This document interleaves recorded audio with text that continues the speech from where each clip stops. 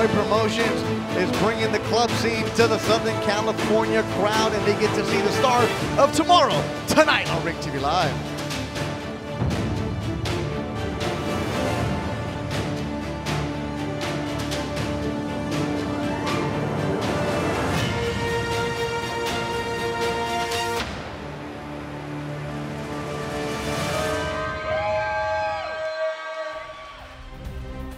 Friday night, the downtown LA skyline. You see Staples Center to the left, LA Live, and there's a lot of construction. They're building a lot of things in downtown LA, and Golden Boy Promotions is building their next star, and some of them are coming out of the Belasco Theater, the home of the LA Fight Club, a place where fighters can go, sell some tickets, see their friends, make a name for themselves, and graduate to the next level. That's where they want to get. They want to get to the pay-per-view status. We're going to see 5 good fights coming your way tonight from the sold-out Belasco Theater in downtown Los Angeles. Alongside Doug Fisher and Holly Lawson, I'm Beto Duran. Thank you for joining us for another edition of the LA Fight Club on Ring TV Live. Make sure you use the hashtag Ring TV Live, and we will check out your tweets throughout the night. You know you love your shout-outs. Of course you love those shout-outs coming your way. We appreciate your support. A lot of good things coming for you. And our main event tonight is going to feature Vyacheslav Shabransky, Doug. Undefeated Slava Shabransky has quickly made a name for himself from the Ukraine. He did it all last year. He began 2015 as a complete unknown, earned his stripes as a prospect. At one point was considered a suspect when he suffered 2 knockdowns against Paul Parker, but ended the year beating Yuneski Gonzalez and earning a legitimate top 10 contender status within the light heavyweight division. These are scenes from his last fight against Derek Findlay, where he showed he could do more than punch. He has good boxing technique and ring generalship, but his power is his bread and butter, and he got rid of the veteran gatekeeper with body shots. And that is our main event, Vyacheslav Shabransky from the Ukraine against Oscar Riojas from Mexico. 5 fights on the docket tonight, and there you see him, our opening bout, making his way from Santa Monica, California. David Junebug Mijares, he's 20 years old, Holly. 20, he's so young. 3rd fight. I think this is his first fight in front of a hometown crowd, right? Yeah, it is his first time in Los Angeles that he's fighting. He's fought in Las Vegas. He fought on the Canelo card. He's also fought in Utah. He is billing tonight as the homecoming, because you're right, it is his first fight in Southern California. He definitely has a lot of people here to see him. The whole upper deck is filled with T-shirts for his team.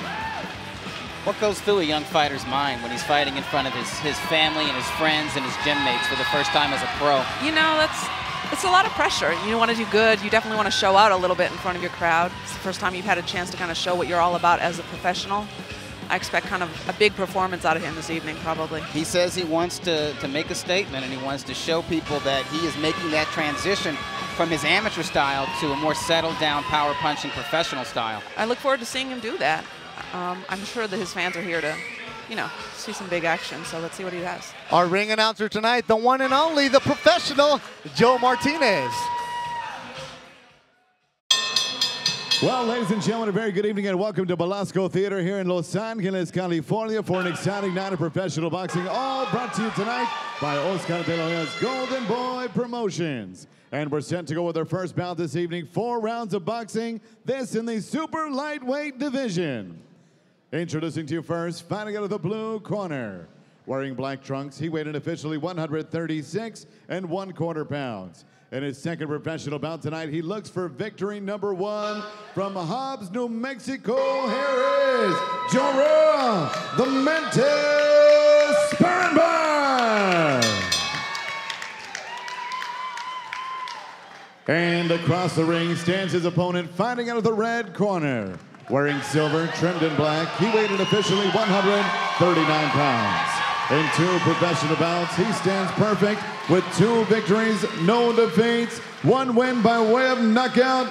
From Santa Monica, California, here is the undefeated David Junebug Mijares. And your referee in charge of the action, Dr. Lou Moret. Come on, come on. Okay, gentlemen, again, your instruction dressing. Let's have a good, clean fight. Listen to my command. Touch preface, return to your corner, and wait the bell. Good luck. Dr. Lou Moret in the ring. He has a PhD, college professor, with one part the Democratic National Convention, was running the Hispanic caucus for them in the 80s. He's in the ring tonight. And here's the tail of the tape for Mijares and Sparenberg. Mijares is 4 years younger at age 20, but Sparenberg has the height and reach advantage. At 5'10", he's 3.5 inches taller. Bethel Duran, Doug Fisher, and Holly Lawson getting ready to go. Our opening bout from the Belasco Theater. The LA Fight Club is underway. David Junebug Mijares, the southpaw with the white gloves, is taking on 24-year-old Jorrell Sparenberg in the black trunks from Hobbs, New Mexico. Junebug, a good amateur out of Southern California, went to Santa Monica High School. Father known around the Southern California boxing scene and the training world. For comparison, Jorrell Sparenberg in New Mexico was more of an MMA fighter. Has a couple MMA pro fights. This is his second fight ever. And when I say ever, as in he had no amateur fights at all. Kind of shows in his body language, the way he lets his hands go. He has to think about everything he does, and he's kind of awkward, which I think you would expect from somebody who has a background, whose foundation in combat sports is coming from MMA. Right, absolutely. It's MMA and not boxing. He definitely is keeping his hands really high there. Not wanting to exchange that much. Mijares is showing really nice kind of, I don't know, he's showing nice movement. He's being very patient, which is cool, not coming forward too quickly. Has a big crowd, lands a big left. Mijares has over 80 people in attendance tonight wearing a shirt that says Junebug. Junebug, a Southern reference to Junior. He's David Charles Mijares. Nice There hook. you go. There you go. Mijares was a very active and mobile boxer in the amateurs. As a professional fighter, Be smart. Let's go. he's trying There you to go. There you go. settle down on his feet a little bit more There you go. Way and to go. take the fight Go. more to his Hands opponents up than when he you back did up. in You the gotta throw amateurs. on those. He's definitely a little bit high up on his toes, but it looks like he's sitting down when he wants to actually throw a punch, which is what it's all about, right? Mijares looking good in the opening round. To the Got his delight of swing now. Julian Swing Cameron now. Ramirez, who's watching on Ring TV Live. El Cameron works out with Mijares. Sheer Come on, you Sports gotta swing. stablemate. Cameron's exchange. Pressure from Junebug. Your Sports has a nice little team Double there, jab. actually. Start finding that jab at. Working Ooh, the good body. body shot. Mijares trained by his father, Encircle the same David way. Sr. Oh, stiff left from Out the other Mijares, way. the 20-year-old southpaw. Just having his way with Sparenberg here in the opening round. There It's you scheduled go. for 4. Go. Right there. He's still an active fighter. He's just not moving around the ring as much as he did as an amateur. He's not letting his hands go for 3 minutes of a round. But he's still moving a lot. He's got good footwork and trying to close the distance. And when his hands aren't moving, his head and upper body are moving. And I Absolutely. like that a He lot. cuts good angles. He definitely keeps his head off the line. For a southpaw, he has good movement to the left as well, which is interesting. It isn't always the case. You know, southpaws usually move a little more smoothly to the right, so it's nice to see when somebody has the lateral movement to the left as well. But again, that would be that good footwork coming from the amateurs. First round in the books. David Mijares sat down with our Ring TV Live cameras. Game plan is to stay busy, 3 or 4 fights every year. That's the least. You know, we're just trying to get as much work in as we can, stay sharp, and never get dull. Yeah, at the gym now we're working on sitting down on our shots. We're still keeping our movement, just sitting down on the shots and really just working in and working towards getting the guy out of the ring. I'm looking again to put on a beautiful, wonderful show for the fans. I know my opponent's going to be looking for his first win, so I know he's going to be ready. But I'll be right there with him. And be ready for me. I'm expecting a huge fan base to come out. Wonderful night, and just ready to have fun. 20-year-old David Mijares from Santa Monica with the Santa Monica High School. Mijares, good-looking kid, who's been in ads for Adidas, H&M, he's been in an AT&T documentary, so he has that show both way. He has a Hollywood lifestyle behind him, but he said he's all about boxing. Really started taking it serious when he graduated high school, and he just turned it up a different notch. Around the age of 13 as an amateur, started going to some of the bigger tournaments. He was about it. Uppercut landed by Mijares. He's got the white gloves.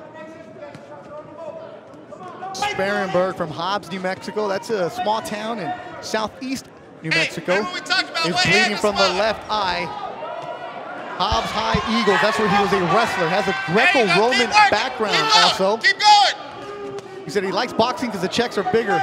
But you know what? I think the punches are also heavier. Body work from Mijares. Harris is doing better when he is a little more patient, stays on the outside. Double jab. He doesn't get so excited and kind of fall in. He's getting tagged a couple of times by Sparenberg, just when he's so close. It's kind of battling his own enthusiasm. Yeah, you can tell he's holding himself back, and he's actually doing a really good job of that. You know he wants to be here and just showing out in front of everyone. Oh, good left from Mijares. Good left. Body work from Mijares. New Mexico fighter just holding on right now.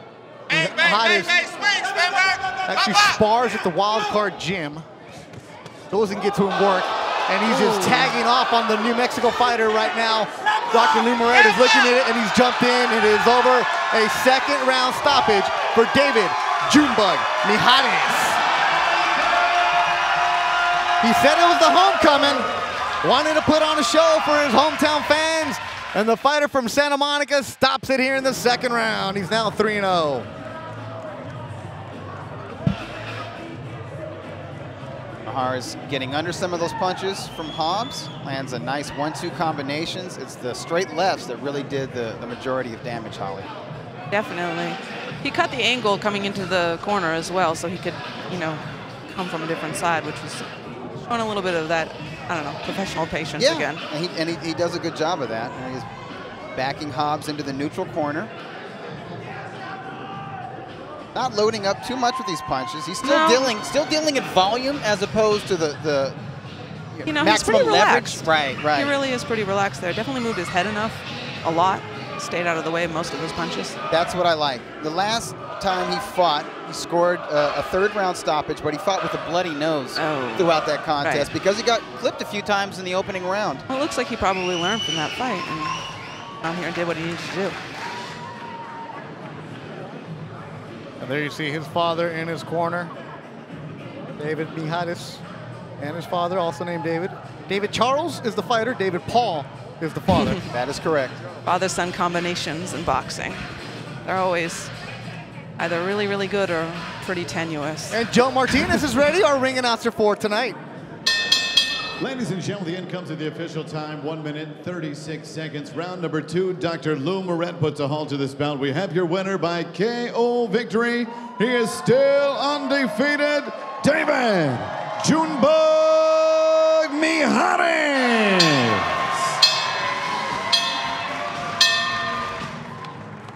David Mijares, 20-year-old Santa Monica High Viking. Was more of a music. He was in the band in high school. Had a great background behind it. His dad was a celebrity trainer. And he knows a lot of people in Southern California. He brought over 80 people with him, looking up at the crowd. And there you see him. The Junebug fans got their money's worth as they see their fighter with a second round stoppage. He's now 3-0.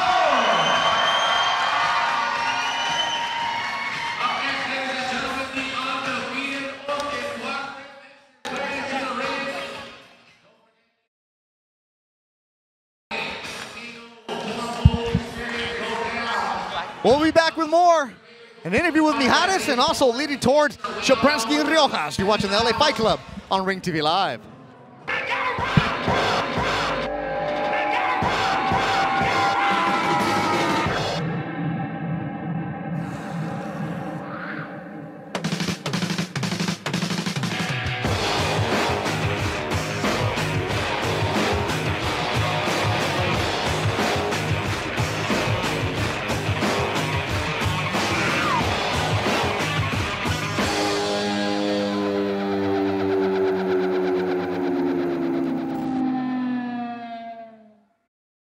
Back at the Belasco Theater, the home for the LA Fight Club. A jam-packed crowd is here. Over 80 tickets were sold by the one and only David Mijares, who joins us right now. You called it the homecoming. Your first time fighting in Southern California as a professional.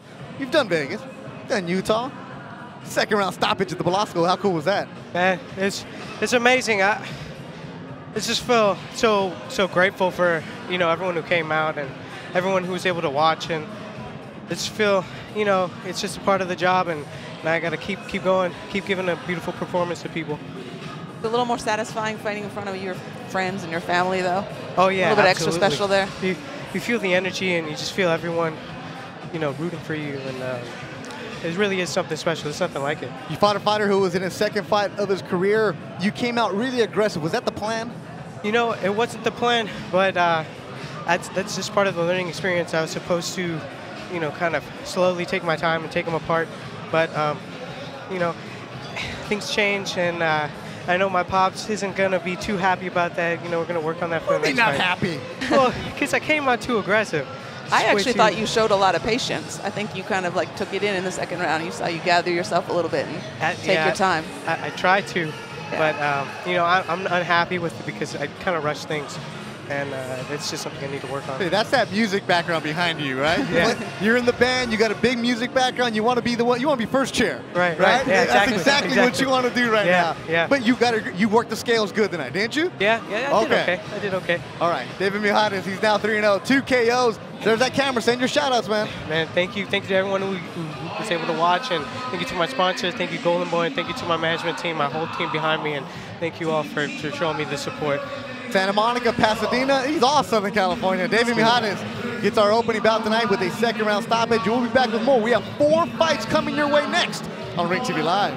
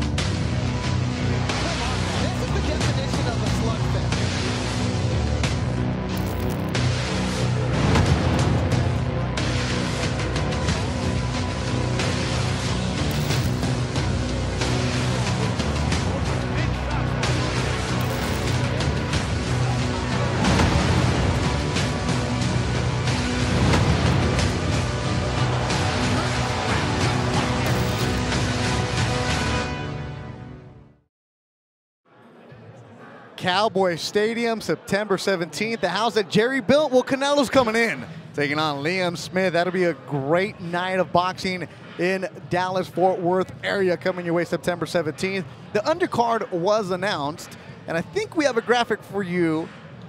But if we don't, it doesn't matter, though. We don't need that graphic. What we got is Joseph Diaz Jr., Doug. We have Diego De La Hoya and Holly Gabe Rosado on that card. Should be a good one. Yeah, absolutely. I'm looking forward to that Rosado-Monroe Jr. fight, actually. A lot of fans are. Technical boxers, neither one of them necessarily heavy hitters, but they've both shown kind of glimmers of really good boxing at times. And then, you know, they both had a couple of losses, too. So it'll be interesting to see who kind of bounces back and shows out a little bit there in Dallas. Both guys have challenged for the world title. Both guys have fought Triple G, Gennady Golovkin. They lost by knockout. No shame there, and fans like them because They give 100% effort, and both guys were very gutsy against Triple G.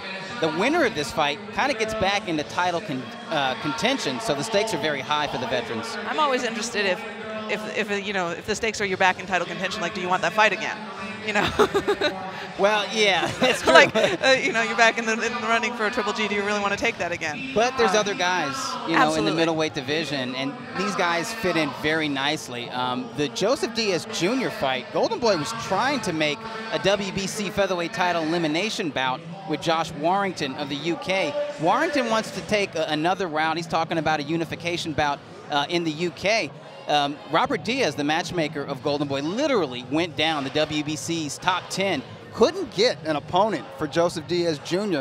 Finally arrived at number 15 rated Andrew Cancio, who I think is he's more dangerous than some of those guys who are actually ranked in the top 10. This guy has come into his own, and he's a very threatening boxer puncher. Fighters that we've seen on Ring TV Live and also at the Belasco Theater. The Belasco Theater, LA Fight Club. You get here, you put on a show, you win the crowd. As I said, a Gladiator, you can elevate to a next level. We've seen that with Diego De La Hoya, now we're seeing it with Joseph Diaz Jr.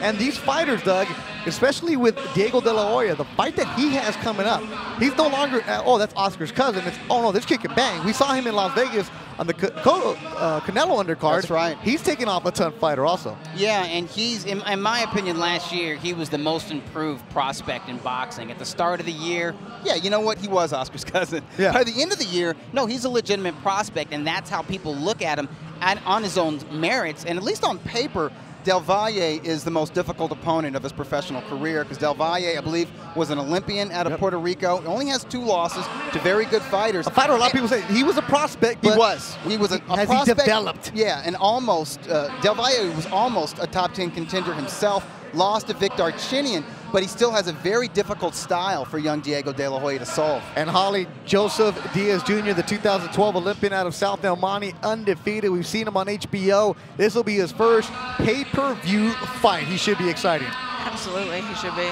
I know he has a big crowd here in Southern California following him. I was really impressed with his last fight on HBO, Latino, was that? Yes, it was. Yeah. Second round knockout. I thought that was a really good performance from him. Yeah, of a guy who had never been stopped before. Right. He's kind of got some mojo in India. Whenever he fights at Fantasy Springs, he really makes a statement, and he generally does so with knockouts. With knockouts. I think going forward, that's really part of something that he's going to need as far as his marketing. I mean, he's got the personality. Obviously, he has the amateur background, being a 2012 U.S. Olympian. He's got the boxing ability. The only thing he hasn't really shown in the highest stage, like when he fought Jason Velez on HBO earlier this year, he didn't show that world-class power. If he can develop world-class power, he's the total package, and he's somebody that Golden Boy can not only advance to world title status, but a crossover guy. September 17th, Cowboy Stadium. More than half the tickets have already been sold. Go to goldenboypromotions.com, and there's a link there for you to buy the tickets. We'll be back with more from the Belasco Theater. You're watching Ring TV Live. What are you doing down there?